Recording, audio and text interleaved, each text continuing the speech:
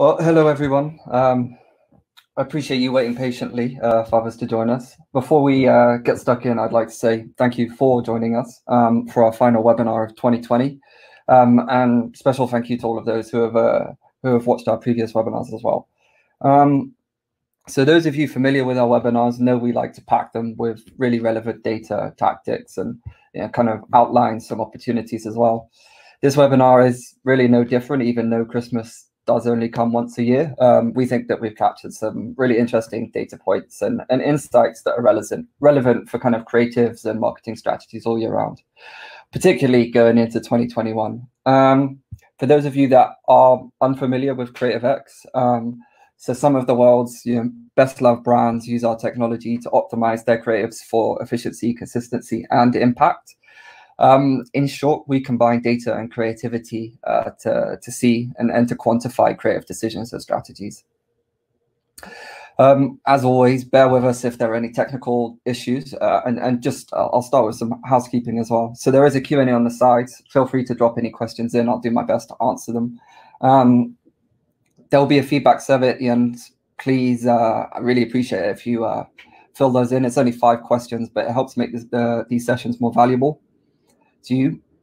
I've also added in some polls as well, so a little bit of participation make this a little bit more interesting. I think especially because we're test ourselves against what is the reality. And finally, this is being recorded and slides will be made available after. Without further ado, let's jump in. It goes without saying that Christmas is massive. For many marketers and brands where it is actually celebrated, planning these monumental and vital pieces of communication takes months of strategy, planning, execution, and media buying. And thanks to the UK retailer John Lewis and other big brands who have adopted John Lewis's formula, Christmas represents a time of brand building. But we can't forget that it's also a crucial time for sales. Between 50 to 80% of total revenues are often generated in these final weeks of the year. So with huge revenue implications and opportunity to demonstrate the importance of marketing to the rest of the company, Christmas is undoubtedly a CMO priority when it does roll around. And as our favorite marketing commentator Mark Ritson points out, there is also another C word that we have to worry about. So what influence will coronavirus have on the Christmas period, and how should a well-run brand navigate a COVID impacted Christmas, given that there are no precedents to guide marketers towards a suitable response? So to really get to grips with these questions, we've broken this webinar out into 3 parts. So the first aggregates data from the likes of Kantar, Walk, IPA, and System 1 and more to look at what makes an effective Christmas ad. And then we used our image recognition software to analyze the last 3 years of Christmas ads to see how big well-run brands have adapted their Christmas strategies to meet COVID. And then finally, we've aggregated some of these insights from HBR, BBH, McKinsey, and others to explore how some of these Christmas communication strategies might guide 2021 and beyond. So, it goes without saying that Christmas this year will be different. The trifecta of consumer spend, advertising spend, and national emotional sentiment have all been greatly affected by coronavirus this year. So, when it comes to consumer spend, Gallup's yearly trend analysis of consumer spending at Christmas doesn't make for the best reading. So they've not yet released November data, but if we extrapolate based on current numbers and 2008, when the great financial crisis happened, Americans' estimate of their spending on Christmas gifts looks to fall probably by about 25% or $200. Ad spend in total, brands have cut 50 billion from global ad spend this year in the wake of COVID-19, and this trend has continued into Christmas. In the UK, at least to the tune of about 725 million pounds, which is roughly $1 billion. And this is even with the massive boosts that do come with Christmas advertising. And then finally, a multitude of different polls of UK consumers all show that they just want a normal Christmas. They want to feel all warm and fuzzy inside.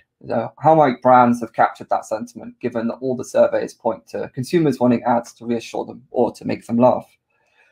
So all of these things were really to be expected, but it hasn't really stopped brands from asking if advertising at Christmas was the right thing to do. An interview with Peter Cross, Director of Customer Experience at John Lewis, shows that marketers and brands have had to work really hard this year to strike the right balance between selling and being helpful and thoughtful. Getting this balance right will undoubtedly be a massive concern in 2021, with coronavirus still at large and financial pressures increasing for more and more people. So, to speak to the elephant in the room or not, will ultimately be a creative decision that all marketers do have to get right in 2021. But then, there's also the fact that many consumers don't actually want any more pandemic ads. People want to feel good, and for many, references to the pandemic don't actually do that. And this really represents another battle, another kind of balance that us marketers have to get right. Tone of voice, consistency, brand distinctiveness, differentiation, all of these now have to be considered in tandem with ever-changing new occasions, new buying decisions, buying moments, and new attitudes to life. We've got to remember that we're in the business of making people feel good when it comes to thinking about our product or brand, which is what Christmas is all about. Christmas is like a compounding moment for brands and marketers that spend big. Consumers are spending money, eyes are on the telly, a journalist all commentating on the ads for free PR as well. This is a massive time of the year. But it's just also worth recognizing that it wasn't always this way. So, when Adam and Eve were first appointed in 2009, there was really no such thing as a John Lewis Christmas ad. And now it's really hard to imagine Christmas without them. But for those that may not know about John Lewis, they're a brand of high-end department stores operating throughout Great Britain. And now 40% of their annual profits comes from Christmas sales. It's a pivotal part of the calendar, and many other brands who have witnessed the success of John Lewis Christmas campaigns have really followed suit, adopting similar strategies. However, none have been as successful as John Lewis. So when Adam and Eve DDB were appointed to turn around declining sales, they really narrowed in on a simple and inspired insight that the act of giving is greater than the gift. And then the consistent execution of this insight has led to a grand total of 189 creative awards. Data shows that creatively awarded campaigns are 12 times more efficient, and this is ultimately reflected in the results. So John Lewis's Christmas ads have led to 1.2 billion in incremental sales and 411 million net profit between the period of 2010 to 2019. But ridiculously, a ridiculous 80% of consumers are able to recognize and correctly attribute a John Lewis ad to the John Lewis brand.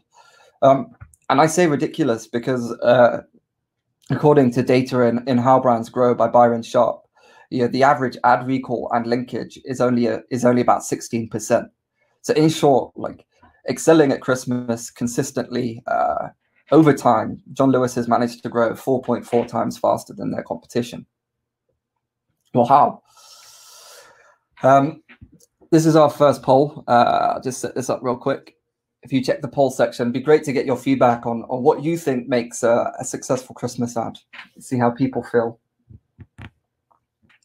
So yeah, consistency, emotion, and storytelling really are the main drivers of effective Christmas ads. So let's actually have a look at some of these and dig a little deeper into these creative principles. So the first principle, consistency.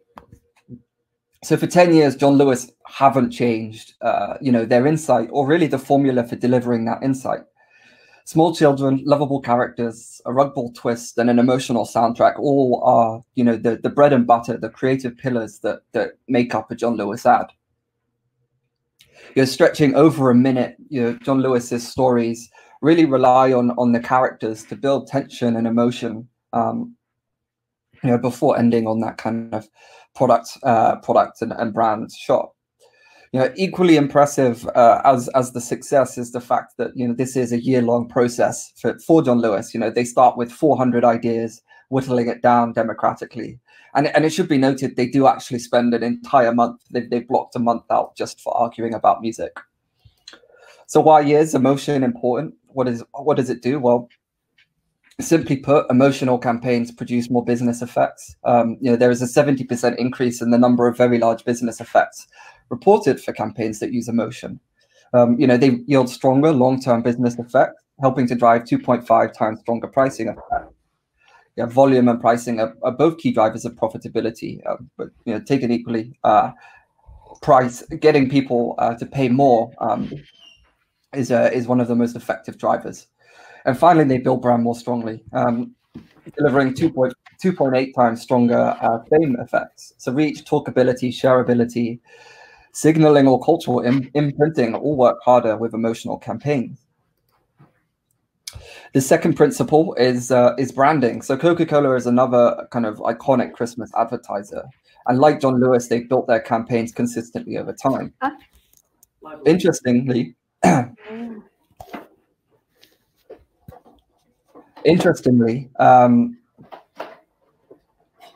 they've relied not just on distinctive brand assets, but also on kind of Christmas specific brand assets too.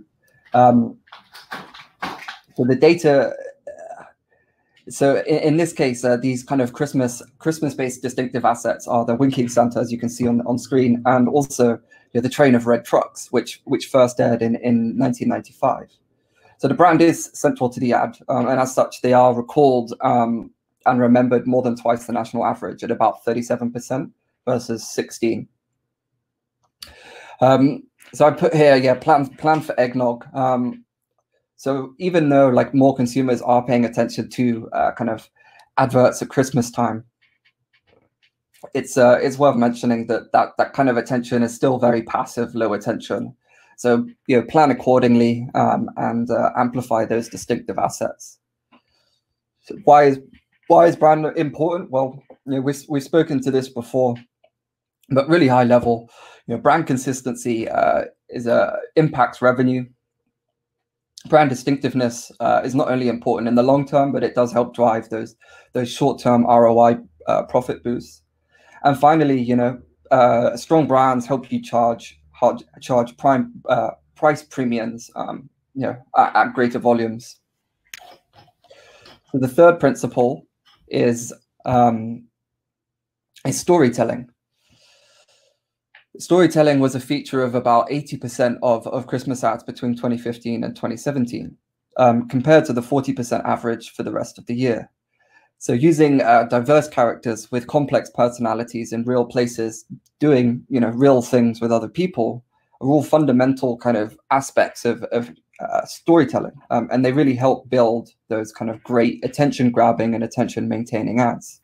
And we've got data here as well. So Orlando Wood, Chief Innovation Officer at System One, has proven kind of time over the last couple of years that right brain features, which we'll actually cover a little bit later, all help drive all fundamental elements of great storytelling, help catch and maintain attention more than ads with left brain features. These ads increase sale, market share, and profit gain. So to summarize, thinking long term, great insights last, and bringing to life your insights, this kind of insight with a set of creative rules that you can use consistently over time, has been shown to grow brands faster. So amplifying brand with distinctive assets, and then kind of really amplifying that reach with emotional campaigns and storytelling is also proven to help brands grow. Well, how do you think brands have adapted to meet coronavirus? Have they adapted at all? Here's another poll I'll just set up now. Let me know what you think. Have brands adapted? If so, what have they focused on? Most of the people here are pretty certain on D. They've maintained core creative elements, so consistency, emotion, and storytelling, but with a smaller vision of family. Animations actually didn't increase anymore, remains pretty constant year over year. But let's actually have a look. So we used our technology to find out. Now, there are quite a few marketers here who probably use our technology day to day, and some of you may be familiar with how it works. But for those that aren't, let me kind of give you a brief overview of how we used our technology to analyze 60 Christmas ads across 2018, 2019, and 2020. So generally speaking, when we look at a creative without technology, this is what we see. In this case, we see a family putting a tree up in a really rather nice minimalist house. So to break a creative like this down and analyze it, we first kind of identified 6 themes that we thought we could objectively measure. So for Christmas ads over the last 3 years, we bucketed these kind of creative efforts broadly into the themes you see on screen. And then we took each of those themes and we kind of built hypotheses around them. So in this case, the theme of consistency, well, we thought that brands would maintain, those distinctive Christmas elements, but, maybe kind of changing ever so slightly what that vision of Christmas is with regards to family.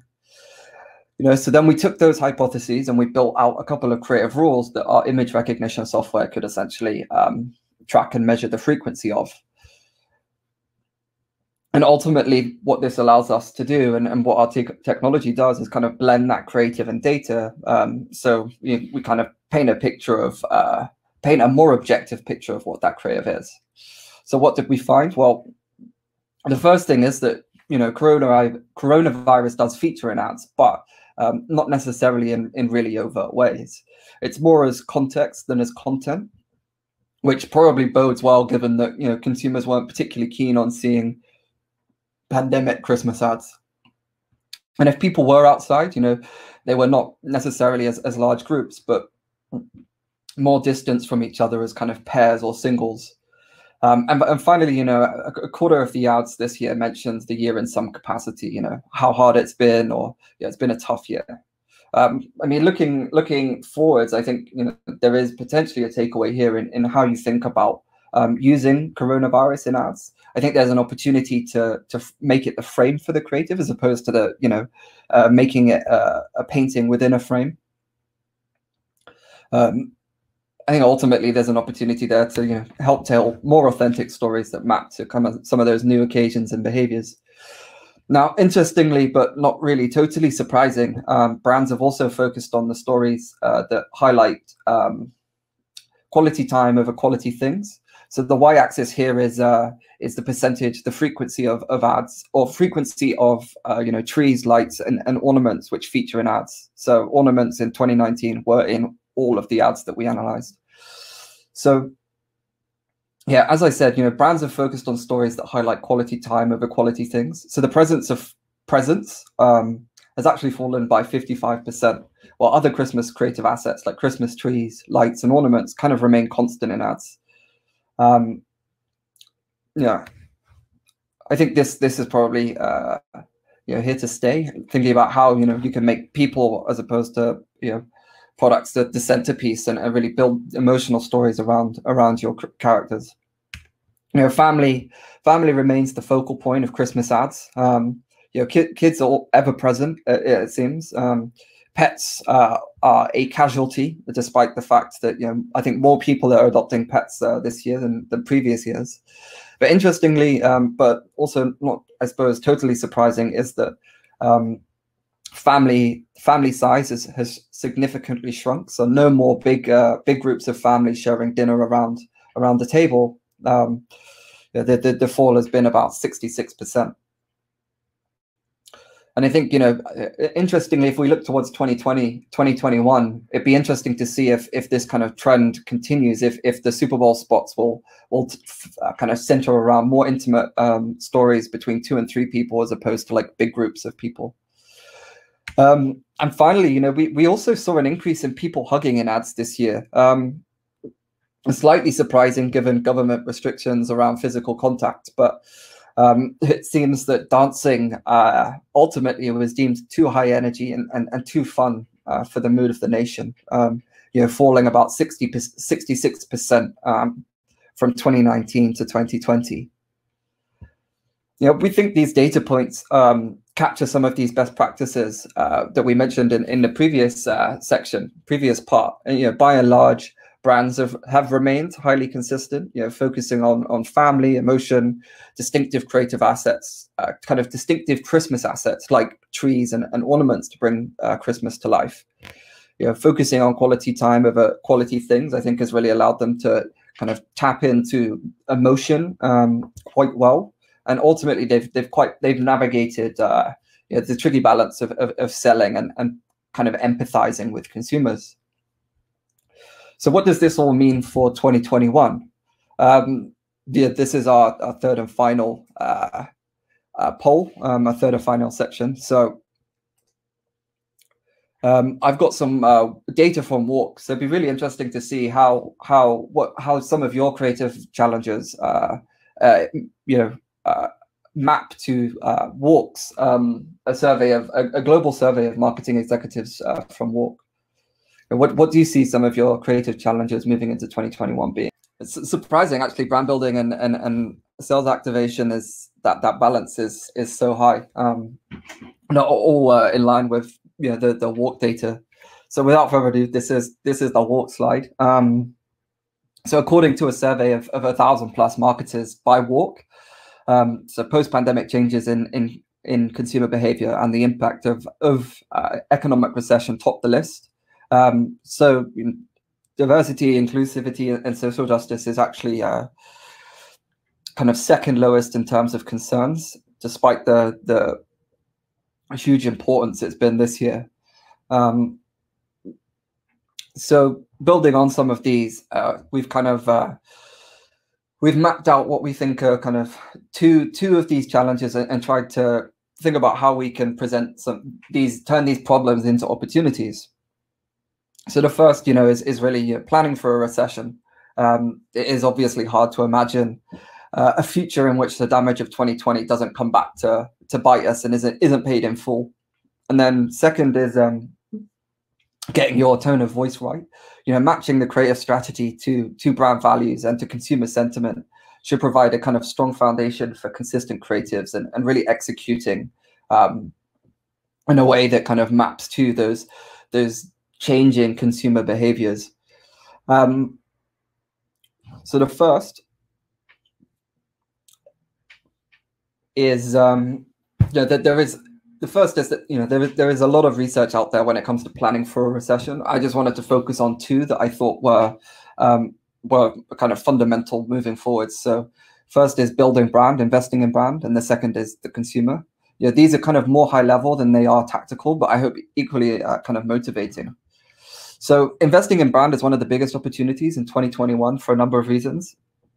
So the first is that as recessionary data shows, it's one of the most powerful resources in terms of actually leaving the recession faster. I think also second is that it's not a priority for many marketers right now, according to Walk. 70% of brands are cutting their brand spend, which ultimately means there's an opportunity to really differentiate your messaging.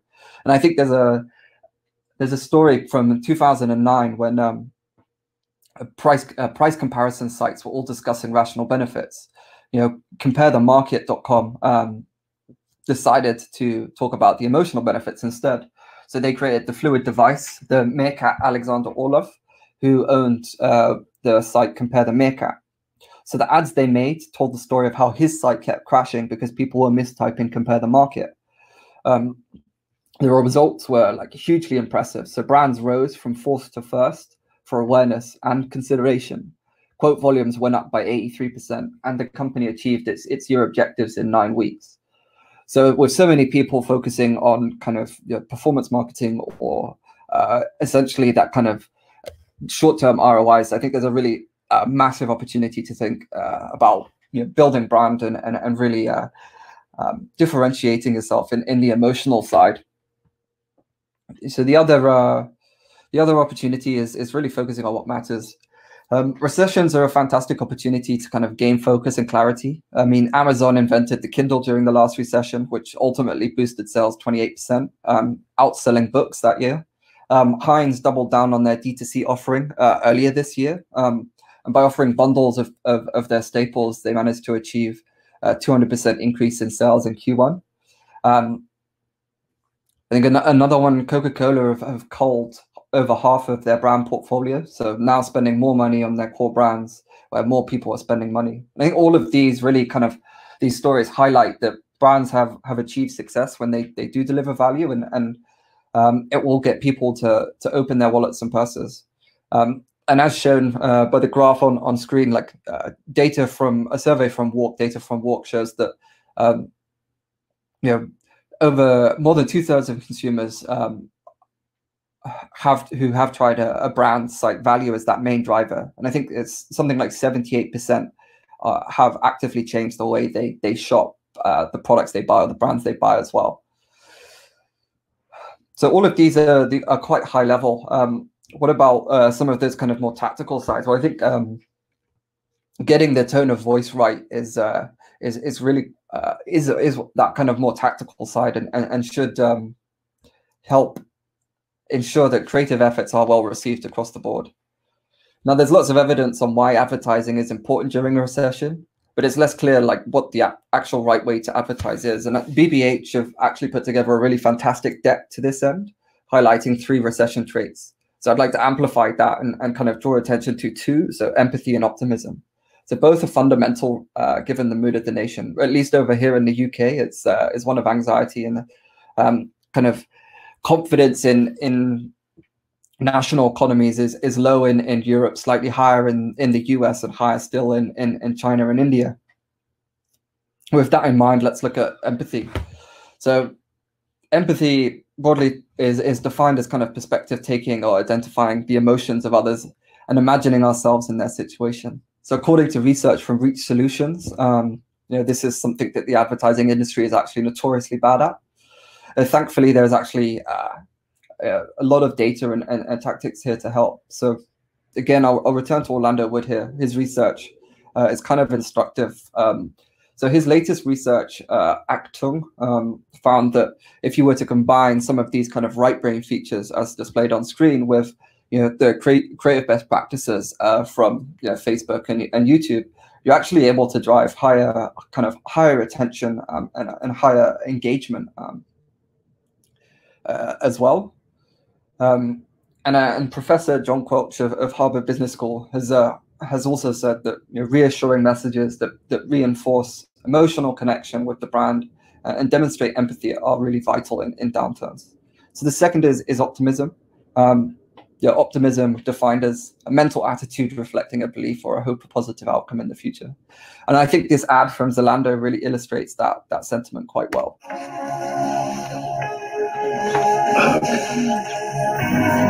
A hug is love. A hug is loss. A hug is help.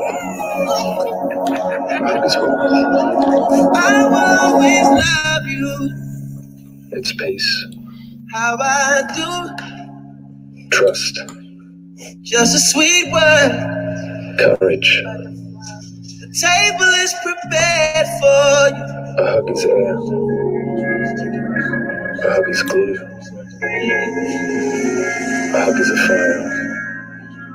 A hug is the light. Still, I'll always be there for you. How I do. But you'll have this place to call home. Always. A hug is letting go.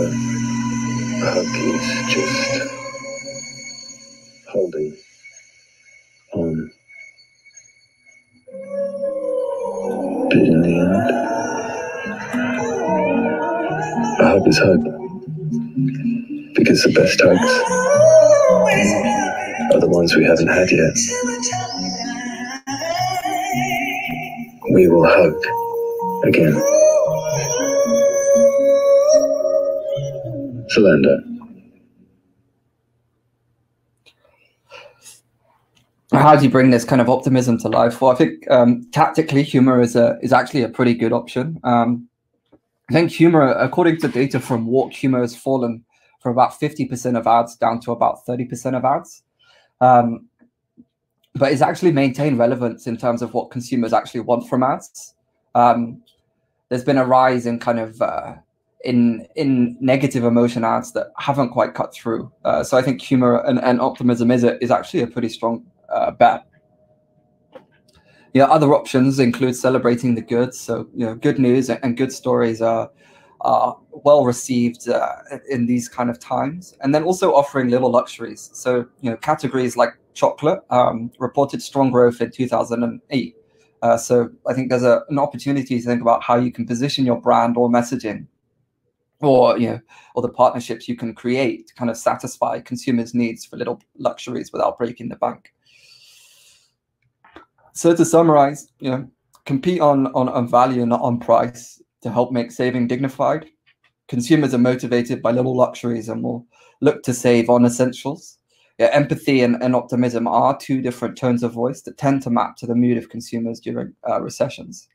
And finally, investing in brand looks to be one of the biggest, most profitable investments, as it will allow you to differentiate, with 70% of brands kind of cutting budget there. So bringing this all together, I think two of the three creative elements of effective Christmas ads are things that we can potentially help you with. Consistency and brand building are the ones. We're going to have to leave the storytelling to the storytelling experts. But also, with falling ad spend and a need to get more out of your media budgets and more out of creative is also essential, given that creatives have been proven to deliver the largest part of an advert's sales lift. So digging deeper, I know there's a couple of existing clients here today, so I'll kind of keep this top line. 3 ways that we can help. You can use our tool, Brand Builder, which tracks the usage and frequency of your distinctive brand assets to grow and maintain strong and distinctive brands. You can also increase creative and brand consistency by automatically checking your creatives adopt your brand guidelines and creative best practices. And finally, you can see all of your creatives in one place. And then you can see how efficiently you're actually spending precious media budget on those creatives and how those impact your KPIs. That about wraps it up for today. Thank you. I do really appreciate your time today. My email's here if you have any questions.